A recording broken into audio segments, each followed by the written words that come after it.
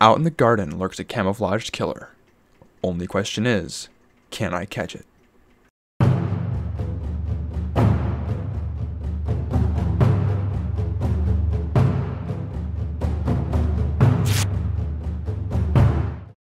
What's up, guys? Welcome back to Can I Catch It, the nature show all about finding a wildlife adventure right at home in your own backyard.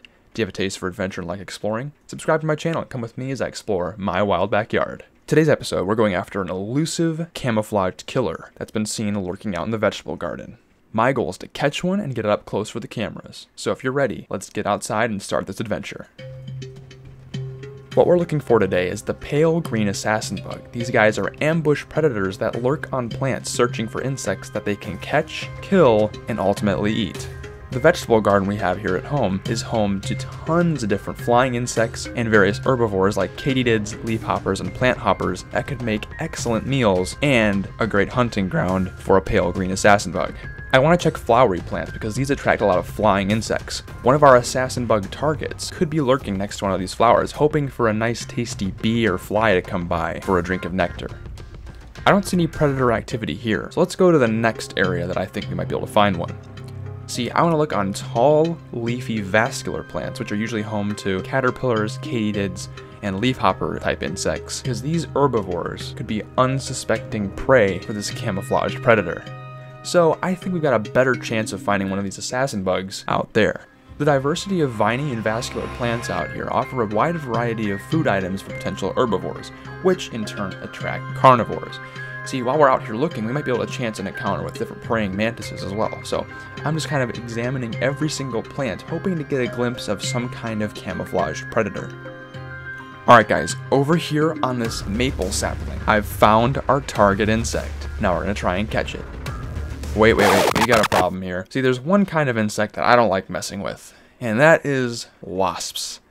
And we've got a wasp on the same exact plant as our assassin bug. This is going to be interesting. I'm going to have to move very carefully so as not to aggravate the wasp so it doesn't come off and try to sting me or something. The bite from an assassin bug is painful, but very easily preventable. A sting from a wasp, not as preventable. Wait guys, look at this. Turns out this wasp actually has either a malformed wing or a damaged wing from an encounter with a predator of some sort. So the whole time I was worried, I was actually worried about nothing because this wasp cannot actually fly off the leaf and attack me. So I think it's time to go ahead and capture our assassin bug. Now, I've repurposed an old iPhone case as a capture jar. This way I can catch spiders and other bitey insects and stuff without chancing a bite.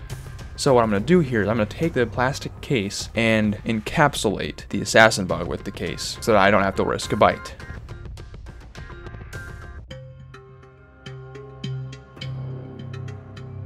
Alright guys, we've got him.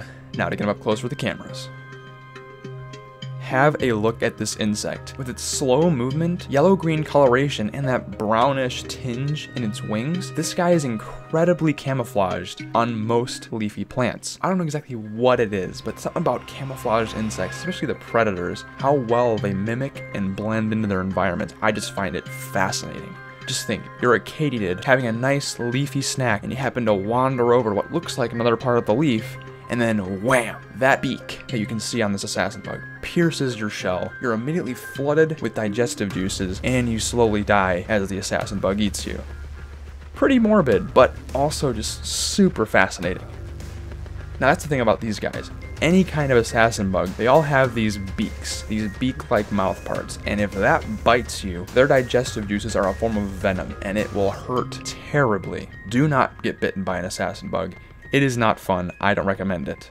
If you're ever encountering an assassin bug out in your backyard, it's always safe to just admire from a distance. If you feel confident that you can catch it without actually handling it, then by all means, go ahead. But do be careful. Now these guys are primarily ambush predators, but this specific genus of assassin bug is known to hunt other insects. And what's really cool is they will use a sticky secretion that they will fire out at their prey item so they can go tackle them and, well, same way as with that katydid example I gave you, pierce them with that beak and kill them and eat them. Now this guy was released back into the garden so he can go back to hunting insects, and I went about my day. Always exciting finding cool camouflaged insects in your garden, and I hope you guys get to experience the same thing. But that's all for this episode, so I hope you liked this video. Like it if you did. Make sure to subscribe to my channel to come with me as I explore my wild backyard, and I hope to see you in the next episode. But until then, don't forget to get outside and find your own adventure.